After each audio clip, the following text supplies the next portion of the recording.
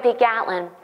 For years, our family lived in the Charlotte area, and we went to one church in Cornelius for 9 years. We loved that church. And once a year, we would do something called the Solemn Assembly, and it was a time where the whole church would pray and fast for about 3 days. Sometimes it was longer, but usually 3 days. And during that time, we would take 24-hour periods, and we would have people in the sanctuary, and they would just be praying, and they would be declaring the word of God. And they had a board upon the platform that was laying there, and it was covered with paper, and people would write all these prayer requests on this board. And we had so many miracles. People prayed. We tried to have people around the clock in that sanctuary praying over those needs and declaring the word of God, just reading it forth into the airwaves. And in the evening, we would have a service. And those services were so powerful. As people kept praying, you could feel the power of God getting thicker and thicker and heavier in the building. And so we would come together, and one of those days, we always had something called the healing of the brokenhearted. Our pastor, Pastor Barry Taylor, would do this service, and it was so powerful. I mean, people's hearts would just be healed as he just spoke the word of God. And he would, at the beginning, he would say, now, if anybody starts weeping beside you, calmly put your hand upon their shoulders and just pray for them quietly. So during the time he was preaching that, sure enough, people were just crying all over the place, and people around them would put their hands upon them and just pray over them and just release the love of God over them. And he started preaching this one part in this sermon about words. And he said, sticks and stones can break our bones, but names will never hurt you. Many of us, we've heard that old nursery rhyme. But the fact is that words do hurt you, and they do pierce your heart. And so he went on and just talked about how people had words spoken over them, and they're still believing the lies of those words. And all of a sudden, this woman gets up, and she is crying uncontrollably. And she starts crying out and yelling at the top of her voice, I am not stupid! I am not stupid! I am not stupid! And she darts out of the building. And Pastor Barry's so calm, he said, ushers, would you bring her back in here, because Jesus wants to heal her heart and make her whole. So they bring this woman back in. And sure enough, God's there to heal her and make her whole. And all those curses of the words that had been spoken over her, making her think that she was stupid, those things were broken by the power of God. I want you to know that you have been given an incredible gift, the gift of speech. And God says that you have the power to command life and death over people's lives. I love Ezekiel, the 37th chapter. Ezekiel is hanging out with God, and God takes him to a place, a valley that's filled with dry bones. Ezekiel has no idea that those bones were symbols of broken-hearted people, people that were full of shame, people that had lost hope, people that were dry and weary and beaten down. But God had a remedy for those broken bones, those dry bones that were in that valley. God wanted Ezekiel to speak words of life over those bones. God knew that if Ezekiel would speak his words over those bones that symbolized those people, that those people would come alive, that they would live again, and that they would become a mighty army. So God tells Ezekiel, can they live? And Ezekiel's like, I don't know. Well, God knows that his word's living. God knows his word's active. God knows his word's powerful. God knows that the grass will wither away and the flowers will fade. But the word of the Lord, it endures forever. So he says, speak, prophesy. Prophesy over these dry bones. And Ezekiel did. And he did it twice. But those bones rattled and they shook and they came together and life came back into them. And the Bible said they became a mighty army. God made them whole through the spoken word of God. God wants to speak his life over you. The Bible says in Proverbs, the 18th chapter, life and death are in the power of the tongue. And those that love it, well, they're going to eat the fruit thereof. God says there's fruit that comes out of your words. And if you love life, and you speak life over people, then there's this luscious fruit that's going to come forth that's full of nourishment and power and strength. But the same thing, if you speak death, then the fruit of darkness will come into people's lives that you speak over. God wants you to speak life. He wants you to speak life, and He doesn't want you to speak death, because that death that you speak over other people, well, it's seeds of death, and it will also come into your own life.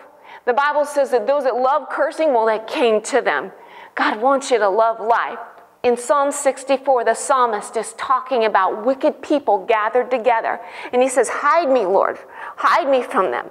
And he talks about their tongues. He says their tongues are like sharp swords, and their words are like arrows being shot forth. He can feel the pain of them.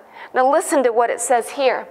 This is Psalm 64:2. Hide me from the secret counsel of the evildoers, from the turmoil of those who do iniquity, who will sharpen their tongue like a sword.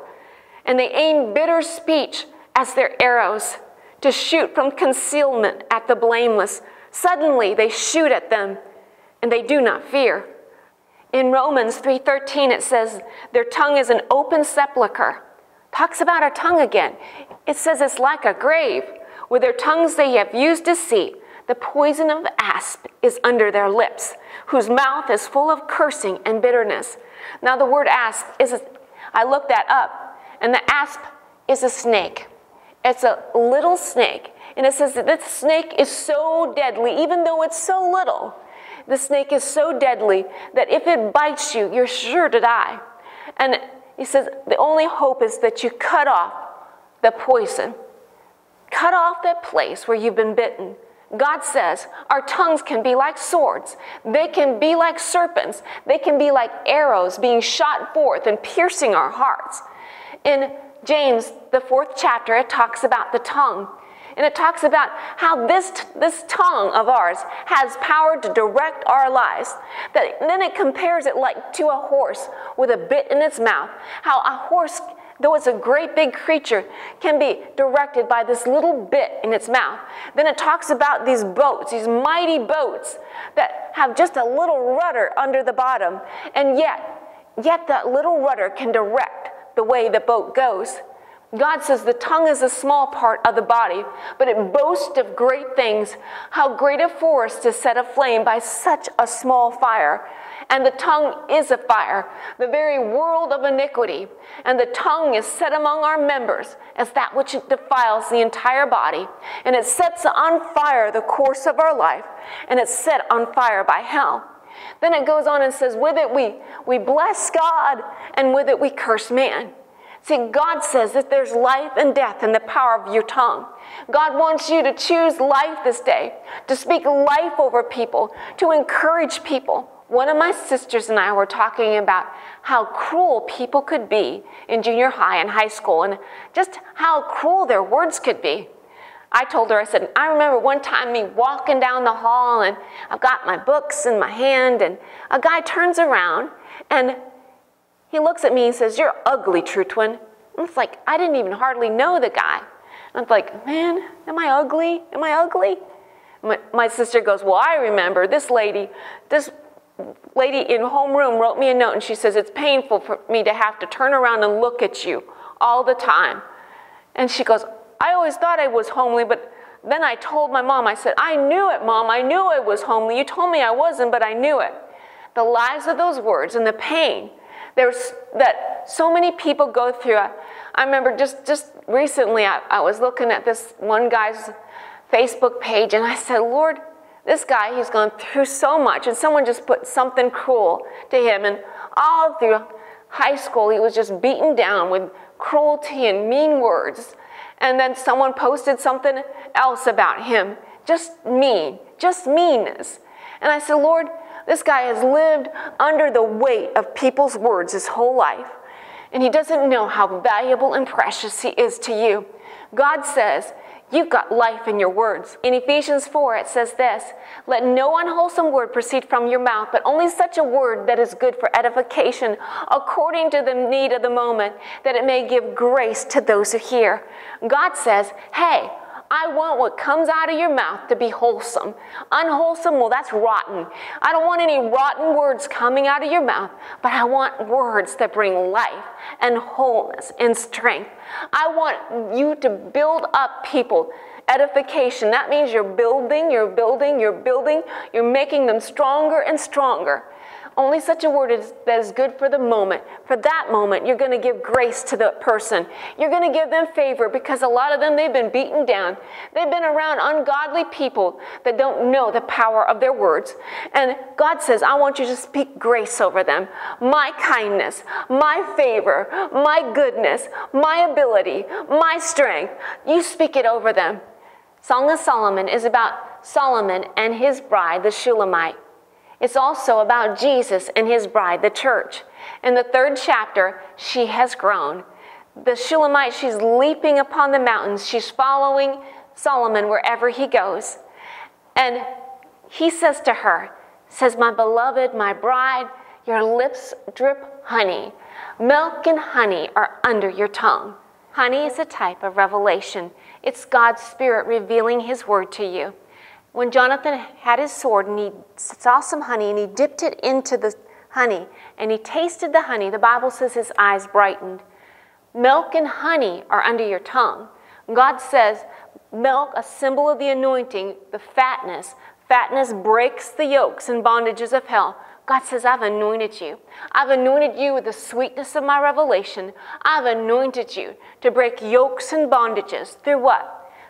Honey's on her lips. Milk and honey's under her tongue. She's speaking the words of life over people. She's giving grace to people for what they need at that moment.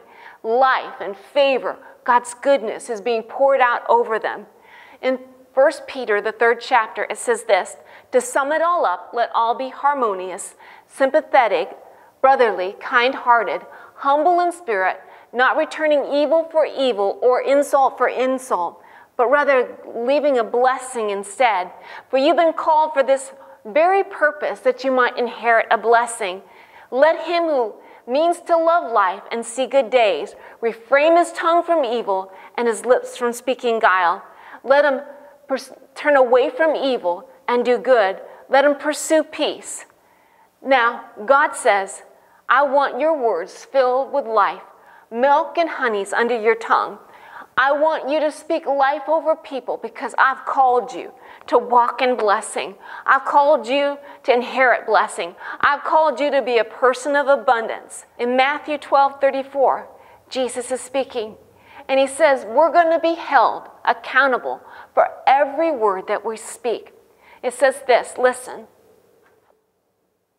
For the mouth speaks that which fills the heart. The good man out of his good treasure brings forth what is good. The evil man out of his evil treasure brings forth what is evil. Then it says this, but I tell you, every careless word that men speak, they shall render account for it in the day of judgment. For by our words we're going to be justified, and by our words we'll be condemned. Jesus says this, hey, every word that we speak, God's going to hold us accountable for it. Whether we spoke life, whether we spoke destiny over people, whether we spoke encouragement, and even over our own lives, whether we chose to speak over ourselves, the things that God has declared in his word, those things that he's declared into us in our prayer time, those things that were prophesied over us, whether we chose to embrace that and declare it forth over our life, being like Abraham, who called those things that are not, though he couldn't see what was happening at the time, though he didn't see a son in his arms, he believed God that his descendants would be as the stars of the sky. He believed God, even though his wife's womb was dead and empty. She was in her 90s, almost 100 years old, and him 100 years old. He believed that God was able to make him fruitful and a mighty nation, and God did. Now I'm going to leave you with a song my husband wrote many years ago about our tongue. It's called Words.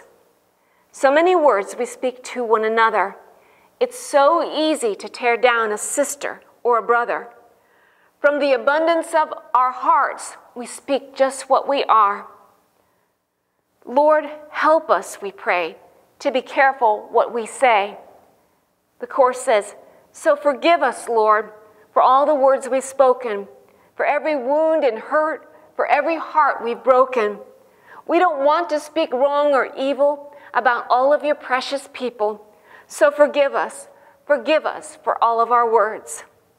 We have the power to speak life, and we can speak death, to kill or destroy or to heal with our every breath. So may we speak what edifies, and may God be glorified, so that we might each touch someone with our speech. And again it says, so forgive us, Lord, for all the words we've spoken, for every wound and hurt, for every heart we've broken. Lord, I don't want to speak wrong and evil about all of your precious people. So forgive us, Lord. Forgive us for all of our words. Now I'm going to pray for you, and I'm going to ask God to help us with our words. Father, in the name of Jesus, I'm asking for your help. God, we need your help. Set a guard over our mouth, Lord. Keep watch over the doors of our lips, Lord. Let the words of our mouth and the meditation of our hearts be acceptable in your sight, Lord God. You said the mouth speaks that which fills the heart, so fill our hearts with good things. Help us to turn away from evil and do good. Help us to love life, Lord God. And your word says we'll see good days when we refrain our tongue from evil. So help us, Lord. Help us to see people as you do. And Lord, to speak your words of life over every situation and every circumstance, whether it's in our life, whether it's in our family, whether it's in our friends, or even over our enemies. You said to bless and not to curse, so help us. Now I pray for those that your hearts have been torn apart because of bitter words that have been spoken over you, from tongues that were like knives and arrows and had the deadly asp, the deadly stink under them. Lord, in the name of Jesus, Lord, take out the poison, Father God. I cut it off by the authority of Jesus Christ now, in the name of Jesus, Lord. And God, I thank you that every arrow, Lord God, that's pierced their hearts, I remove it by the authority of Christ, and I release your healing. I release your life. I thank you for binding up their hearts and making it whole, that every fragment piece is brought back together, Lord. And you are whole now, in the name of Jesus. Amen. Now you have a wonderful week, and know this, God wants to speak his words of life through you to others. He loves you. God loves you. He loves you. God bless you. Bye-bye.